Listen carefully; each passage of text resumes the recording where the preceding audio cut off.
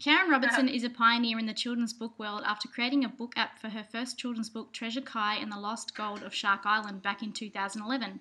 After having great success with this venture, people started asking her for advice, leading her to give workshops and speak at events to coach others and transform their books into apps. She's also published 4 books on how to create apps, including What is a Book App and Could You Create One?, How to Choose a Book App Developer, An Author's Guide to Book Apps, and How to Market a Book App. Her book apps have won multiple app awards. Congratulations and welcome to Indicator TV, Karen. Thanks, Louisa. It's great to be here. So tell us how you fell into designing the app for your children's book. Well, it was actually quite by accident. It was June 2010, and I was about to reprint my children's book, Treasure Kai and the Lost Gold of Shark Island, when my dyslexic son picked up an iPad for the first time, and he chose storybook apps over game apps. So when I picked up myself up off the floor, because that was a big shock that he was choosing storybook apps, I decided that I wanted to turn my book into an app. The whole reason I created my first book was to engage reluctant readers with stories through touch, because my original printed book had treasure chests and toys on it, so it was a very gamified, interactive story. Yeah. So I saw the iPad as a way to take that to a multi-sensory reading level that just, we hadn't experienced before. Also, I'd kind of been feeling a little bit concerned about that reprint because it was a very unusual format of book. I needed to print them ahead of time, and print on demand was not an option. So I was frustrated, though, because I could only really sell my books in Australia due to how expensive it was to ship the books overseas for overseas sales. Mm-hmm. But I'm also an American as well as Australian, so I wanted to be able to sell my books in America. Social media was taking off, and I wanted to be able to use social media to promote my books globally and sell them globally as well. But with printed books, I wasn't able to do that. And I knew if my book were an app, then I would be able to do that. And that's exactly what's happened. Fantastic. Well, we probably should ask, what is an app for those people who don't know? Oh, I wish I had a 2-second answer for you. There's really not a clear definition, which is one of the reasons why people get so confused understanding what a book app is versus like an ebook. And the differences are really in how they're created or developed from a programming perspective, and also in how they are bought and read. But a book app is a digital book, and it's read on a device like a smartphone or a tablet like an iPad. Mm-hmm. An ebook, on the other hand, is something that you read using an e-reader like a Kindle or a Nook. But you can also read ebooks using an e-reader app. So there's the Kindle app that you can download, and then you can read a Kindle book using your Kindle app on your iPad. So it's a little bit confusing, but that's that. But to really understand a book app, it's really easier to think about what you can do with them from a creative perspective. Mm-hmm. Book apps are like ebooks on steroids. You could do so much more to integrate interactivity into the story, or gamify a story, or use animation, sound, and music to enhance a story or a content experience. When you're deciding which format to use, the most important thing you need to do is look at the work itself. So if you have a novel, then you publish it as an ebook, because you don't need the bells and whistles that a book app is going to give you, unless you've got lots of extra content that you want to integrate. If you've got an adult nonfiction book with lots of multimedia content, then you might want to publish it as an enhanced ebook or as a book app. Either format is viable. If you've got a children's book, then you want to publish that digitally, then a book app is a terrific option. Mm-hmm. Like my book apps, for example, are a twist on the Choose Your Adventure format. So it's a format, it's a type of reading that you couldn't do with the ebook format, which is why I did a book app. Mm-hmm. But one thing to be aware of is that my colleagues who have their books published as both book apps and ebooks say they sell about 10 times more in the app format than they do the ebook format. Wow. So that's just something to be aware of. Wow, that's See, amazing. I told you it wasn't a 2-second answer. Yeah, no, that's amazing. Well, I think you sort of, you mentioned it before, but can you create an app by yourself, or do you need to hire a contractor? You can really do either. There's so many options now for authors and illustrators. I wrote a little book, an ebook called, actually it's not even little, it's big, called What is a Book App and Could You Create One? Mm-hmm. Where I've interviewed 50 authors who have published their books as apps, and each share how they got their app created or developed, and what their process was and their budget. And it shows just how varied these projects are. Wow. A lot of them do apps themselves. There are a lot of do-it-yourself tools on the market. So if you're familiar with Photoshop, then you can use those tools. But if you're like me and you don't want anything to do with anything technical or production, then you can work with a studio, and there's several of those to choose from as well. Fantastic. So I guess let's get into what's involved in creating an app. Like, what sort of things do you need? Okay, good. Yeah, sure. Creating an app, when you first look at an app and you're thinking, oh my gosh, I have my manuscript, how do I even get started? It can be quite intimidating, but it's actually just a step-by-step process. And after doing this for 3.5 years myself, and then coaching so many people through this and interviewing so many suppliers, it really is just about understanding what the steps are. So what I did was I created what I call the dream system. When I'm coaching people, I say, this is what you need to do. You need to do this dream system, these steps. So D stands for determine your objectives and get educated. So what's really important there is that you need to understand why you're doing your app and what type of book app you want to create. And then that will help you determine, what type of suppliers you use and what your budget might be. And if you get yourself educated, then you're going to save yourself so much time and money during the process. Then your next step, once you understand why you're doing your app, then you do what I call the R, which is review your book and create your brief. So this is where you plan your app. And again, it's a step-by-step process. You just look at each aspect of an app and you decide, do you want your app to have it or not? Do you want text highlighting? Do you want narration? Do you want sound effects? And you just decide what you want. Because what you're doing is you're creating a document that explains what your app is going to be. So that then you can do the next step, which is E, evaluate developers. Because you have to be able to give your plan, what you're thinking your app might be. You need to give that plan to developers so they can give you an accurate cost estimate. So that's, again, steps on how you evaluate developers I outline for people. A stands for assemble your assets. And what that means is getting your stuff together. So getting your illustrations together, getting your manuscript together, and getting any other little variables like sound effects together, because those components need to be used to put the app together. And then M is just manage your project to completion and how you actually do that in a way that you stay sane. So with most book apps, most of them are going to be self-published projects as opposed to, finding a book app publisher who's going to take your manuscript. There are very, very, very few of those out there. So most people are publishing their books as apps, are doing the projects themselves, or hiring someone to do the self-published project, just so you know. Fantastic. I love how you've broken it down and then given the dream to break it down into each component. That's easy to remember. So what are the costs involved in creating an app? Well, that was the idea, because we all, that's really a how long is a piece of string question. So I know people who have done their apps for $100. In fact, I just published an author interview with a man named Denny Curian. If you go to digitalkidsauthor.com /Denny, DENNY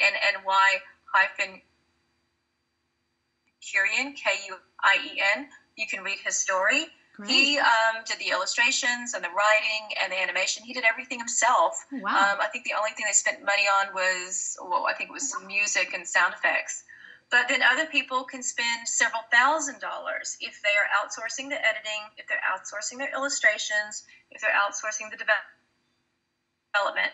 So again, it depends on what you're creating, what you're doing yourself, what you're outsourcing, and then what type of financial relationship you have with the suppliers you're working with. For some people, you might just pay straight out fees for service. Other people, you might do some kind of a bartering with or a revenue share with. So these projects really vary. And that's why if anyone's even kind of contemplating apps for themselves, have a look at the ebook, What is a Book App and Could You Create One? How 27 Writers Did. That's the full title. Even though I've now interviewed 50 authors, I originally had 27 in the book, which is why that's in the title. The reason for that is $4.99 for the ebook version, and you see how 50 of these projects have been done, including how much people spent on them, what developers they used, what their objectives was, it really gives you an insight into these different types of projects. Fantastic. Can you discuss some of the pros and cons of producing an app in general and perhaps in comparison to publishing a book? Yeah, sure. The pros, first of all, creatively, you can really create magic with the book app format.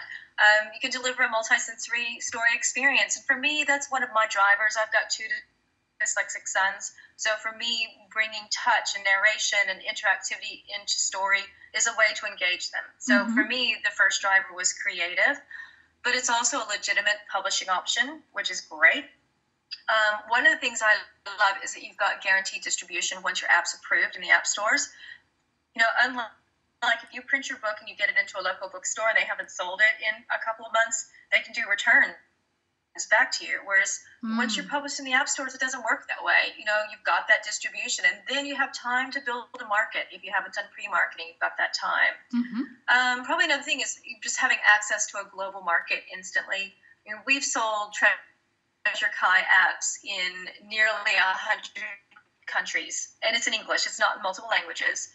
That's been in the last 3 years or so, and we've sold the apps almost every day for 3.5 years. That's amazing. All the back ends handled. There's no inventory to manage, so it's really, really easy. On the con side, though, is you don't have a printed product to sign at book events, which can be a real pain. So I'm lucky I have just a few of my printed books left. But whenever I do events, I talk about the apps, but then I bring books as well for signing. Okay, fantastic. What happens to the apps when there's updates to things like iBooks? Oh, that's a great question. Okay, so I think here is, sometimes Apple, for example, will come out with a new iPad or a new device like an iPad mini, or they'll update their software, which is called iOS, which is more information than most of us want to know, most of us authors anyway. But usually apps work just fine on the new devices. There is a small possibility that they may not work well when a new software type comes out or a new device comes out. So what has to happen when you are negotiating with your developer on your app is you need to make sure that you include in there that they do what you call manage updates. So make sure that the app's continuing to work when new devices come out. And this issue was the issue that got me started on the whole path to writing and speaking and teaching about turning books into apps, because I launched 3 weeks before the iPad 2 came out. So that's how long I've been in the market. But when the iPad 2 came out, I found that my app would just very, very occasionally do something a little bit funky. So I wound up having to take it off the market for a while we fixed that. Now, in the 3.5 years I've had apps on the market, that's the only time I've had an issue, the only time. But I had not negotiated with my developer to do updates, and he had moved on to another job, and that's why I was out of the market for quite a long time until I could fix it. And that's what got me on my soapbox to say to people, hey, book apps are great, but make sure that you know what you don't know, because it's very step by step. It's easy if you know what you're doing, but be aware of this issue. So just another question on that issue with the contractors. Is it like an extra cost, or do they do it as a freebie, or how does that work in terms of the updates? It's usually part of it, because if they're updating your app, they're updating everybody else's app, especially if you work with a company that specializes in book app development. Then they'll be updating everybody's all at once. So it is usually not an additional cost at all. It's part of the contract. It's just something you want to be aware of if you decide that you want your neighbor to do your app, for example, or you hire a company that is not a specialist in this, and that's what some people do. Say, oh, I'm going to work with my friend Fred over here, and then Fred gets busy and can't keep up the app. So that's when you really need to be aware of it. Okay. Do you have any recommendations for pricing an app? Pricing is a real issue. It's an interesting one because, like ebooks, it's almost like a race to the bottom on pricing. Most apps are priced, book apps are priced around the $2.99 mark. Some are up to about $4.99. and others go down to about 99 cents, but $2.99 seems to be about the norm. And the thing about pricing an app is that what Apple, for example, suggests is that you definitely value your content, so you want to put a price on your app. Some people will give their apps away for free if they're trying to build awareness of a brand or that sort of thing. I think I had a thought on that and it just escaped me. Pricing an app. That's what I was going to say. So for some types of apps, in fact, a lot of apps, if you're talking about a game app or a utility app, which is like a tool or something, those apps will be free, and then they'll have in-app purchases in them where you can level up in games or whatever. Books really don't work that way. Books, pretty much you have to buy the whole thing. And so with books, that's why you have to price it. It's not like you can use what they call the freemium model, where you give away part of the book for free and then you sell the rest. That just doesn't work. So if you're creating a book app, you need to be realizing that you're going to be putting a price on it, and the average price would be around $2.99 or so. Okay, that's quite similar to an ebook, I guess. Yes. So what are some tips then to market your book app? Oh, look, I've written a whole book on that, but I'll just do something really short and sweet on marketing a book app. My background's actually marketing. I spent 20 years working in marketing and advertising, even though my degree's in English. That's where I spent a lot of my career. So when I first had my app, I did a lot of testing of all kinds of things with marketing. The bottom line is the best things that I've done to market my book app have been free, and they take time. Things like social media and email marketing and getting reviews and doing price promotions and joint ventures with other developers. Those are the types of things. It just takes a little bit of elbow grease to do, but I do not recommend people spending lots of money on promoting their apps, because I just haven't seen a return on investment when paying lots of money for ads. And I've spent well over $15,000 in the last 3.5 years testing different marketing techniques. Well over that amount of money, probably more like 20. And the ROI just isn't there. So lots of free ways. Wow, that's impressive, and I'm blown away with how much you've tried and spent. Well, like I said, I've got a background in it, and I knew what I wanted to test and why, and then I just share that knowledge. Great. Well, lastly, I guess, what are the differences between the app and book market? I think you might have touched on a few of these things before, but I'll ask you again. Yeah, really, one's digital, one's not. But the thing is, both the app market and the printed book market require quality writing, quality production, a quality product. They require word of mouth. They require marketing. Books don't sell themselves. Ebooks don't sell themselves. The bottom line is, you create something, you're going to need to market it regardless of the format that it's in. What I love about the app format is it buys you a bit more time because you don't have the distribution pressure, but also you've got that global distribution. And with social media being a global medium, it's just really great to know that I can, fulfill a sale just about anywhere in the world. Fantastic. Well, thank you so much for joining us today and giving us a bit of insight into book apps and yeah, sure. And if anybody wants more information, my website is digitalkidsauthor.com. And, I've got links to my books, and I've got a free report on there, and I've got lots of author interviews and free content as well. So just dig around on digitalkidsauthor.com and you can learn more. Excellent.